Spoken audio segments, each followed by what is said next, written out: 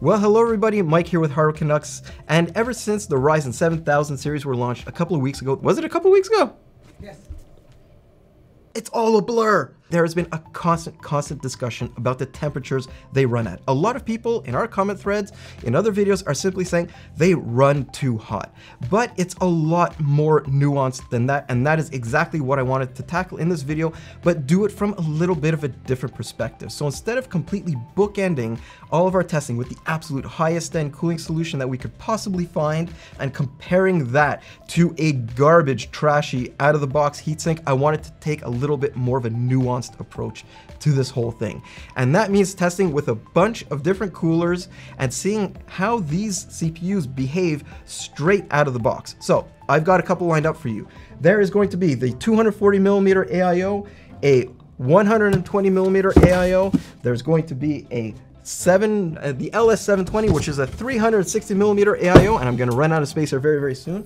There is also going to be a bargain heatsink, the AK400 from Deepcool, that costs just 30 bucks. And finally, one of the best coolers that we've tested in a while, the AK620 from Deepcool. Look at that. There you go. There's my lineup right now, and the camera guy is laughing behind the camera because he's like, where's my shot going? So anyways, let's take a look at how things set up here. Starting right off with the behavior people are seeing on these chips compared to the last generation in an all-core workload, when paired up with the Deepcool AK620 running at just 50% fan speed. And over the course of a 10-minute render, the temperature delta between the Ryzen 9 5950X and 7950X is absolutely massive, to the tune of 35 degrees.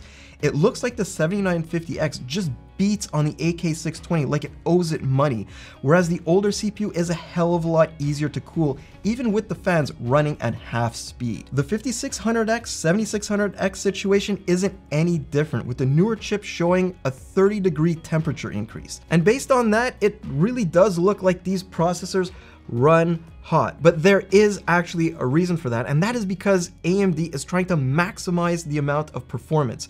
I mean, I could go on and on, but I want to actually let one of their quotes that they sent to me explain everything. So basically what's being said here is that the 7000 series is designed to maximize temperatures and power headroom in order to hit the best performance possible. That's why the 7950X gets pegged at 95 degrees, and even the 7600X starts getting up there relative to the 5000 series. But is this cause for concern? Well, seeing 95 degrees might come as an absolute shock for desktop users. Anyone who's familiar with our laptop temperature testing will know this is exactly the way mobile CPUs have been operating for the longest time. Striving to reach 95 degrees here is by design, but there's another factor here, and that is the way these processors are actually physically designed. It is a very large contributor to the temperatures that we're seeing and the behavior that we're seeing. Let me explain a little bit more. Both the 7950X and 7900X have a pair of CCDs parked right next to one another, which, when combined, can chug back 220 watts on the 7950X. And that leads to a crap ton of heat output in a small area, concentrated right at the very edge of the IHS. The 7600X and 7700X, on the other hand, are in a very different situation with a single CCD, but that little guy can output a good 110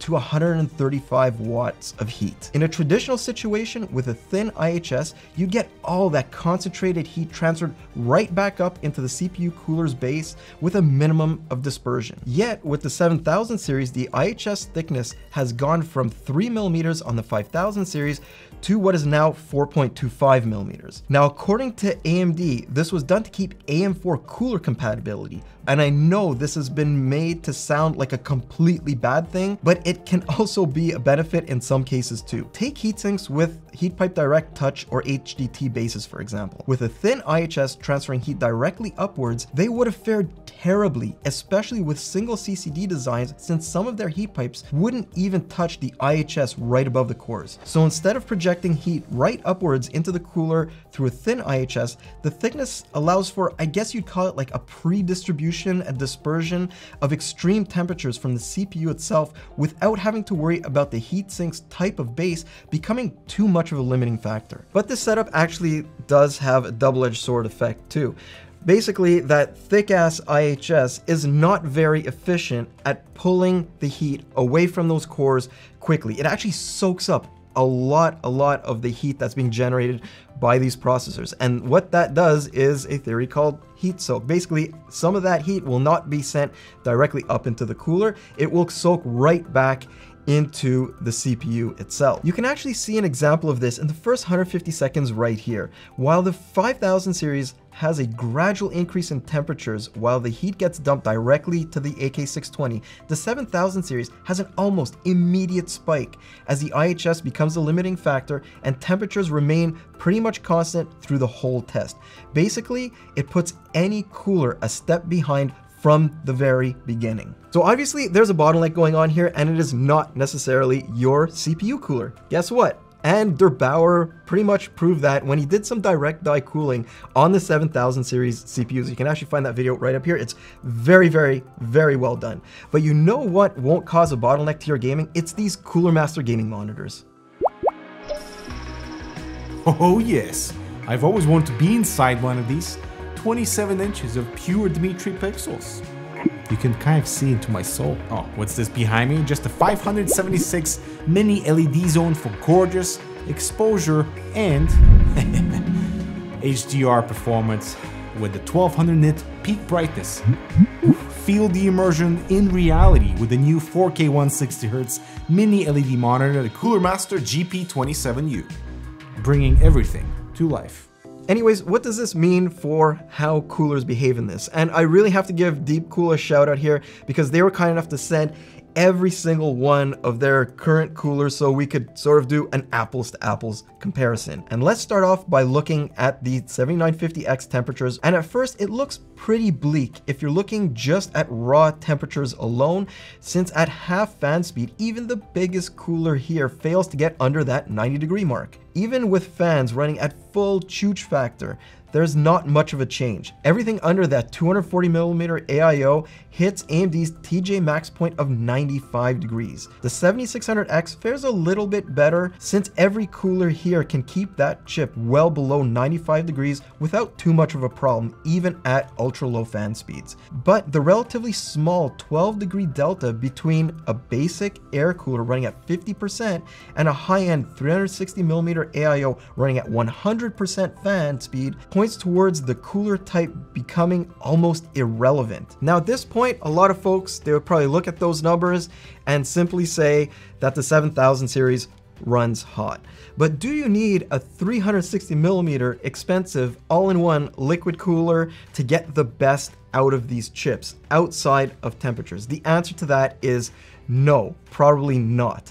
In order to go a little bit deeper, I want to actually look at the clock speeds that these CPUs were getting under different types of thermal load. Because seeing how temperatures relate directly to clock speeds is oh so important. Under a full core load, 82 degrees was the absolute lowest we saw on the 7950X, and that got an average clock speed of about 5.2 gigahertz. And as temperature ramps up, frequencies do of course drop, but not as much as you might expect. Even at 92 degrees, the chip is still hitting 5.1 gigahertz and finally ended up at around 5.07 gigahertz at 95 degrees. Now, if we overlay how coolers perform here in relation to temperatures and clock speeds, we've got the 360mm AIO that lands about here. The lower mark indicates the coolest it got at full fan speeds, while the higher mark shows the temperatures at 50% fan speed, and everything else in between is between those two speeds. There's also a big logjam right at the chip's TJ max point of 95 degrees. But you might have noticed in that last chart that both the $30 AK400 and the 240mm AIO were at 95 degrees. Does that mean that they were actually performing the same? No, absolutely not, because there's so much more to it than that. To prove it, let's put this little guy at 50% fan speed on a 7950X. This might be a 10-minute test, but right away you can see there's a direct correlation between the time spent at the 95-degree point and lower clocks as the minutes tick by. Spend more time at TJ max with a cooler that can't remove the thermal buildup fast enough, and the CPU will gradually cut back performance. It isn't immediate either, because those first 2.5 minutes of the test show it takes the 7950X a solid minute or so to gradually settle at a point of about 150 or so megahertz lower than where it began. And that's just a snapshot of the AK620 operating at 50% fan speed. What happens if we add all of these coolers to it and hit it with a 15-minute test? Are there going to be any differences? At 100% fan speed, the LS320, AK620, and AK400 all showed 95 degrees, but there are some minor frequency differences. At 50% fan speed, there's a little bit more variance from one to another, but overall, there's a maximum drop-off of about 200 megahertz. Just to put this into context of raw performance in a rendering workload, the difference between the best and worst CPU cooler in these charts is pretty small actually. Even when you compare a budget heatsink running at low fan speeds against a 360mm AIO going balls to the wall, the gap is less than a minute over a 16-minute render. And look, I don't want you to think that this is me telling you to completely cheap out on a cooling solution. No way. Get the best that you can afford. Period. All I'm saying and leveling with you here is to explain that there might be a lot less doom and gloom than some of you actually believe, at least on the 7950X, because the 7600X, that's a completely different animal. Because comparing temperatures to clocks, this processor is affected a lot more than its big brother, since it sticks to 5.4 gigahertz all the way to 70 degrees, but after that, frequencies tend to drop like a stone.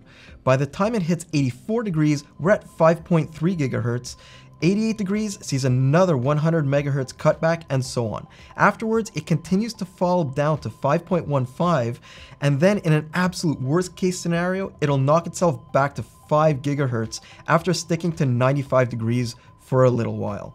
So the sweet spot for performance under a full core load would be anything under 84 degrees here. So let's drop our coolers into this chart showing their performance ranges between 50 and 100% fan speeds. Of course, the 360 and 240mm AIOs get the best results, but even the 120mm one and AK620 keep things in that 84 degree sweet spot. The AK400, well, it's a budget cooler that still keeps the 7600X well above its base clock, and you'd still only be losing about 100 megahertz over top-end solutions. And what does this mean for performance of our coolers?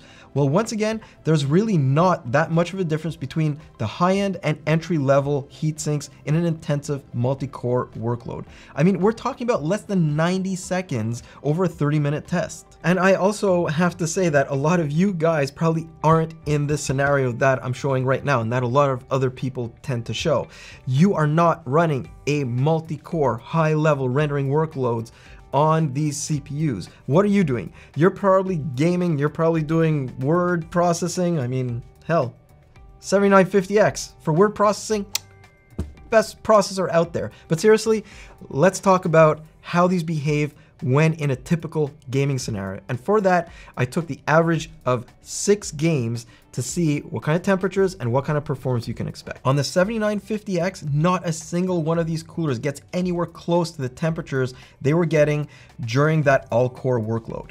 And full speed fans bring them even lower, though I'm sure you've got one question here. Is there any effect on frame rates? At 100% fan speed, the answer to that is no, no, no. Not one iota when you take the margin of error into account on these numbers. Every one of these gives you identical gaming performance on a 7950X. Even dropping the fans to 50% gives you identical frame rates right across the board. The coolers are all getting the exact same numbers, and these are a literal carbon copy of the full speed results. And of course, the 7600X posts even lower results, with the AK400 and AK620 hitting an average of 60 degrees or less after 30 minutes of gaming. Gaming frame rates follow the exact same path as they did with the 7950X. There's no performance difference between the heat sinks or when going from high speed to low speed fan profiles. Personally, I think these gaming results point towards the most important takeaway from this video. You simply need to understand your usage case before just assuming you need the absolute highest end cooling solution. For gaming, even an AK400, a $30 CPU cooler, kept the 7950X under 75 degrees degrees at super quiet fan speeds. But if you constantly pound away on your CPU with multi-core workloads, anything that you saw in the gaming results can be completely pushed aside. In those types of scenarios, you're really going to want to look at higher end cooling solutions for every single one of AMD's new processors. Personally though, we can talk about temperatures all day, but what really excites me is the fact that the Ryzen 7000 series, and to a lesser extent Raptor Lake that you're going to see in a little bit, are going to turn CPU cooler testing methodologies on their freaking heads. That's because desktop CPUs nowadays are acting more and more like the processors that we've seen on the laptop side for such a long time. They're trying to almost work against the cooling solution in order to push temperatures and power to their utmost limits in order to get the best possible performance. So suddenly, having a great CPU cooler is going to come down to actual frequencies and performance. So we're gonna see how that affects all of our testing going forward. Anyways, I'm Mike with Hardware Canucks. I hope you liked this one, and if you did, I can't wait to see you in the next one.